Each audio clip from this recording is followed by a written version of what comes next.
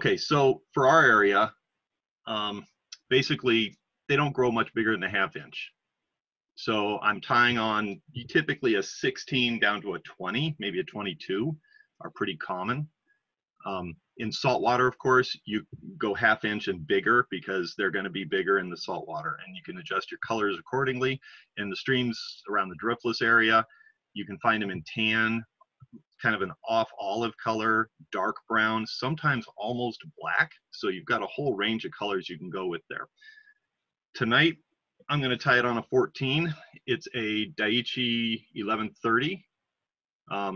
It's just a very typical scud hook, and I've got plenty of them. One of my favorite scud hooks is the Umpqua, the competition C300. They're just a beautiful wide gap hook, but this is the last one I have, so I'm saving that. But Gamakatsu, the C12 works great. The Tiemco 2457, they're all common classic scud hooks. Let's see, we are going to be using wire, and I'm going to actually tie 2 of them.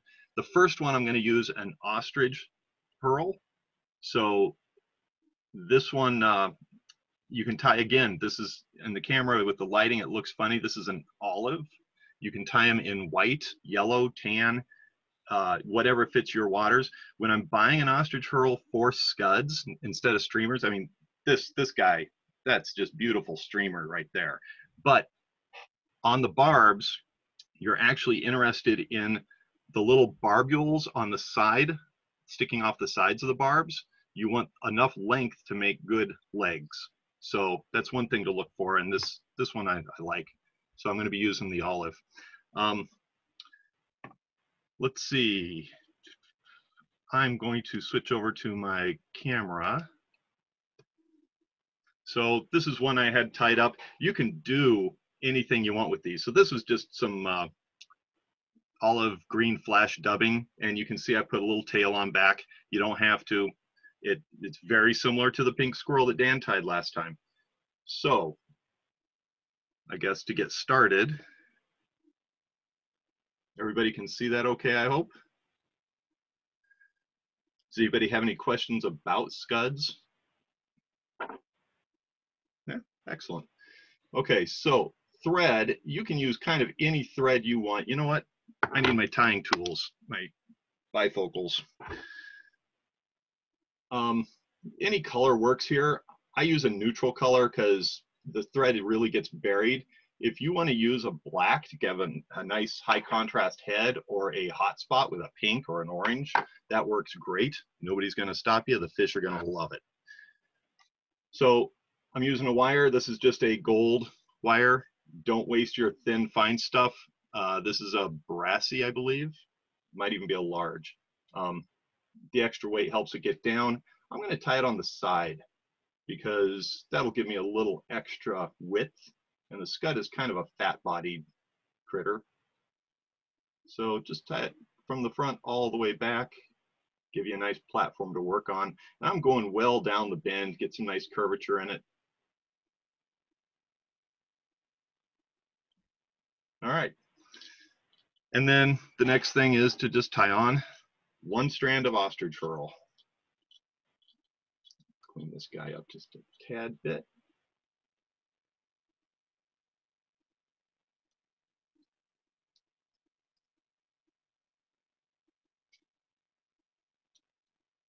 I'm going to bring my thread forward. And one thing I like to do occasionally when I'm doing a lot of wrapping is I'm just going to put a little half hitch on here just to keep the thread safe. So I know I'm going a little quick, and like I said, I'm going to tie this twice. So does anybody have any questions at this point, Dan? Okay. No questions yet, Denton. Fantastic. Okay, so now we're going to start building the body. And we take the ostrich herl and we're just going to palmer it up. You don't have to do touching wraps, but you want them fairly close because that's going to be your leg segments sticking down.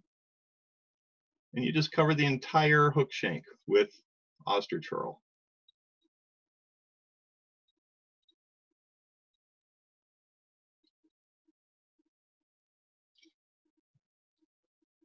There's one question, Denton.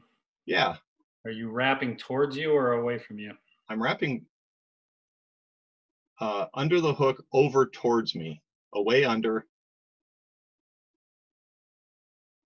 And you know, it doesn't matter. It's whatever you're comfortable with, because in a minute I'll show you. I mean, it's an interesting little tie. It's a little different, but you'll see why.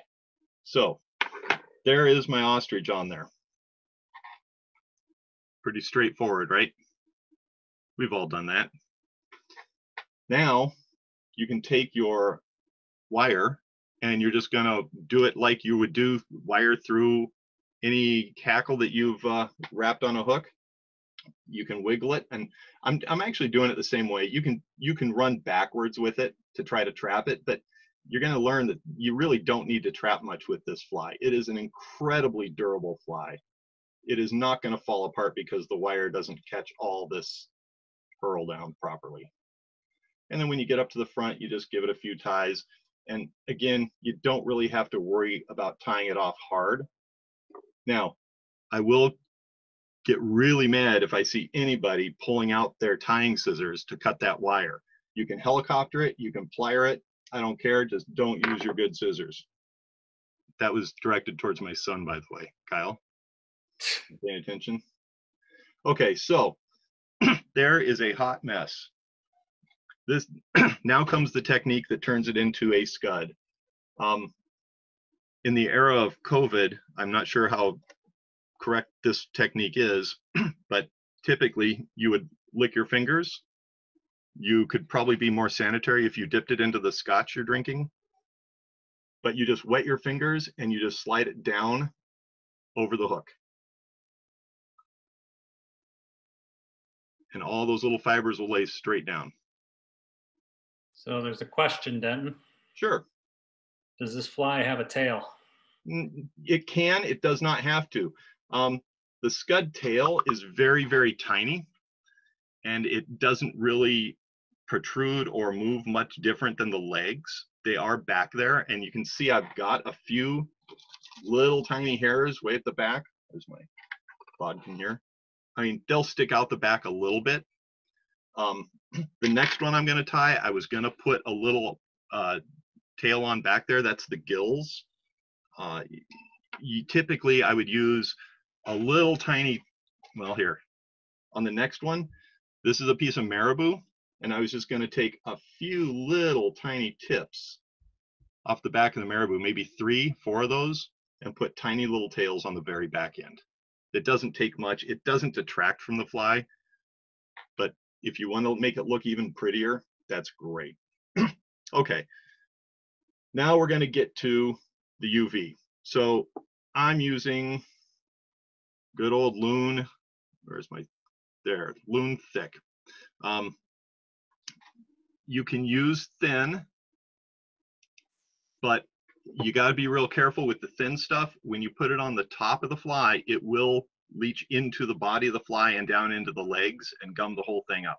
If you're going to use thin UV epoxy or even non-UV epoxy, rotate your fly and put it on the bottom with maybe your bodkin, a very thin layer, and you build it up over time on the bottom.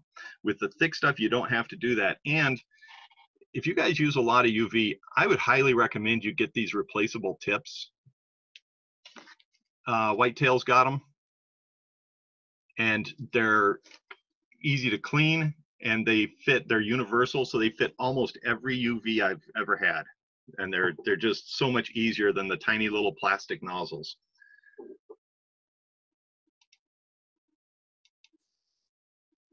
So with the UV, you just come in from the top, get it started. Don't want to run too much out of here at once.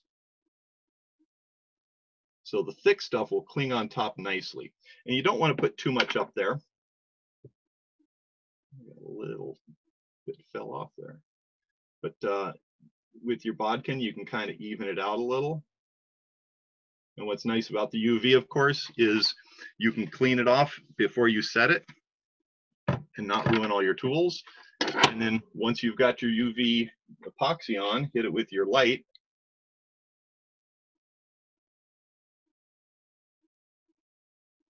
Okay, so that is our first layer of UV. Now, here's where you can do fancy stuff. You could get a purple or a pink highlighter. You can get a thread, yarn, whatever.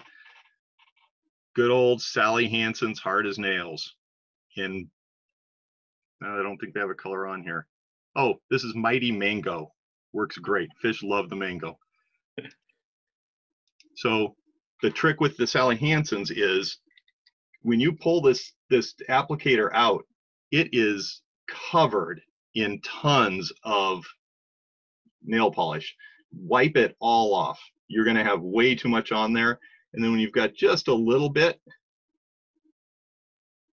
then you can put a little dab on top and it won't go everywhere. But it's actually probably even more than I needed on that one. And I'll show you a different technique for this if you don't want to steal your wife's nail polish or your own, I don't care. But with a tiny little layer on there, you can go back to your UV and don't drag your tip through there, but just put another layer over it.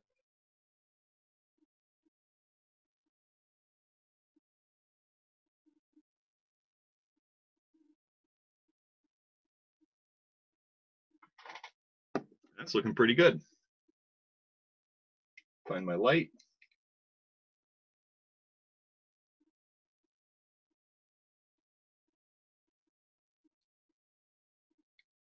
Now, I've actually only done my quarter hitch on the front. I could do I could finish it off. You don't really need to because that thread is trapped under there by a huge gob of epoxy. But that is the entire fly right there. So any questions with that guy? You can see the pink on the top. It's embedded inside, so it's not going to wear off. You're not going to unravel your ostrich or your wire. And it's a fairly bulletproof fly. There's a question, Denton. Absolutely. How do you fish this fly? That is a very good question. Poorly? No, just kidding. I don't think they meant you. Yes, personally. I know. So when you're out on a small stream, and around here I'm going to focus on the driftless, but it would apply to the Rockies or the Cascades, the Sierra Nevadas. Scuds eat decaying plant matter. They love leaves and vegetation. That's their life. So you're going to want to find areas that have vegetation. In the driftless, those streams, I know a lot of you guys are familiar with these beautiful streams with crushed gravel beds that are full of caddis because the caddis love the rocks. But the scuds aren't necessarily going to be there. And if they're there, they're going to be down under the rocks, digging for any dead plant matter that's trapped in the rocks. They're going to be where the vegetation is. So if you see patches of water plants, they're going to be at the base of those. So if you throw it into channels around the beds of the plants, that's where the scuds are going to be coming out. They swim, so they're going to be coming out in that area, and the trout will know that. If it's a long stretch with no real vegetation in the stream bed, work the banks with it because the scuds will be at the banks. If there's a slow pool, you'll know where the dead logs are and where the leaves collect. Scuds will be in there by the thousands. Run one over the top of that because the trout will look for them to leave that and move on to other areas. So focus on the vegetation with these guys. Is that okay? Yep, cool. All right. So the other version, now this is because, you know, in our current situation, it's not easy to get to the fly shops. So let's do one if we didn't have the same set of materials. I'm going to assume y'all have the wire and a hook. But other than that, I'm not going to make any assumptions. So again, we just start it the same way. And we mentioned the tail. I thought I had my little marabou show and tell piece out here. Oh, there it is. So a tail is only going to be a few little pieces and very short. Maybe a hook gap at most.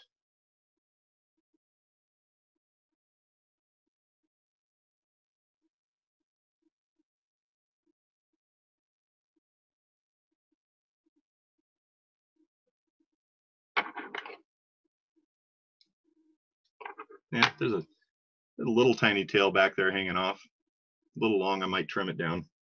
But again, we're going to use the same wire. Just put it up here on the side. It'll come around and stay on one side. That'd be nice. There we are. And then I'm going to take my thread all the way to the back. And now I don't have ostrich herl because I didn't go to the fly shop. So I'm going to use dubbing because pretty much everybody has some dubbing, right? So here I've just, the two I found, they're Wabsy. This one's a nymph tan. And this one that looks almost identical is a caddis ginger. Little darker, I don't know.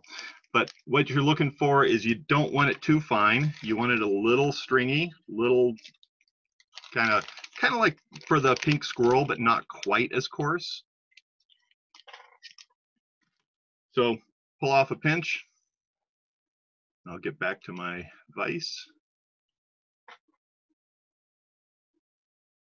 And you don't want to make your noodle very tight. You want it to be a little open because you're going to be brushing a lot of this out. So just start from the back, and you're not really building up a profile either because that profile is coming from the UV.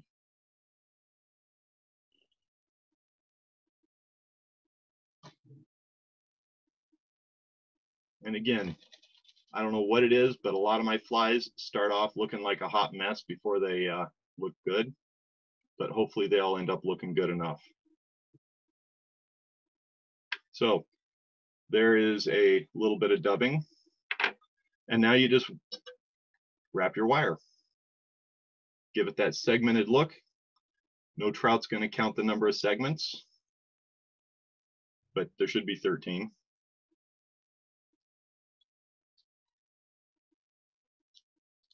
Tie it off, get rid of your wire, and you know, we can actually finish the thread off right now because this fly is done except for our UV.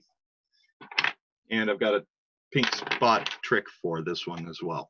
Okay, back to my, oh, can't put the UV on yet. I got to make legs. So this does look like the pink squirrel right now, but we want it to look more like a scud. So this is just a bristle brush. This one's brass for cleaning up metal. And if you just come through there on both sides, you can see how the legs are coming down. Now this one's looking a little ratty. I might have tied this one a little too tight because the legs aren't coming out as easy. So I probably could have done this one a little looser, but they're hanging there. Then you come in with your epoxy.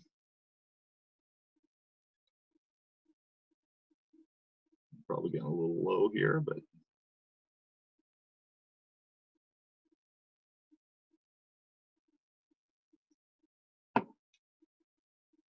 hit that again with the light.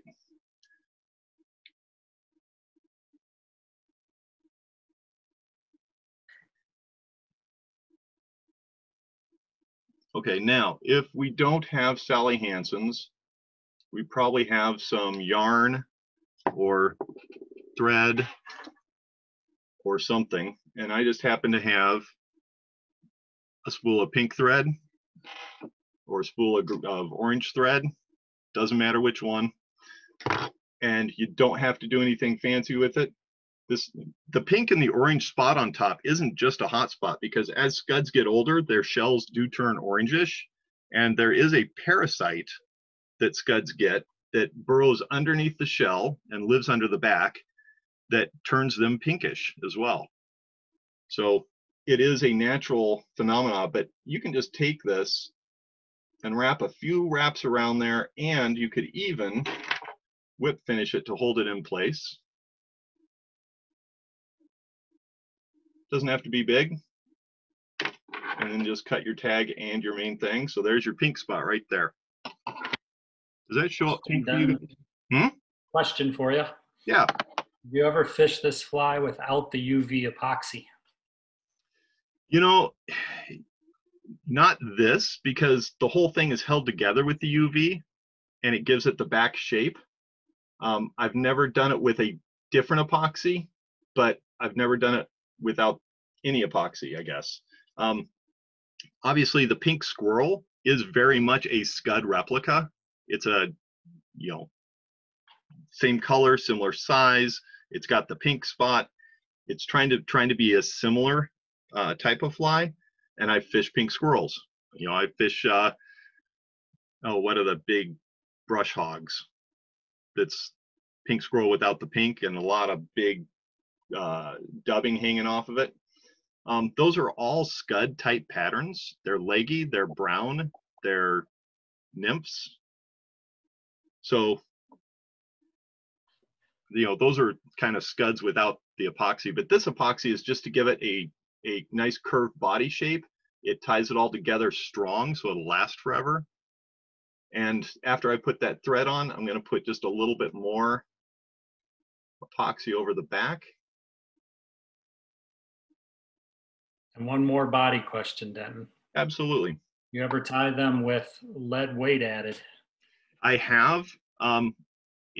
That's useful in really fast water that's deeper than you're going to get down with a normal unweighted one. Most of the water that's knee deep, you don't need it because it's not going to be moving fast enough that it's going to push the Scud across the surface. It'll get down to the bottom pretty well in 3 feet of water in a good stiff current. But you know, I've been on rivers that were blown out that I'm like, wow, I wish it was heavier. So before I forget, I'm going to hit this with a little. Now, I don't know if you guys can see that, but when this UV light hits that thread, it on my end, it is just exploding bright pink. And so when it's out in the sunlight, the ultraviolet light from the sun is going to really light that little spot up, more so than the Sally Hansen's. So there you go. That's 2 quick and simple Scuds.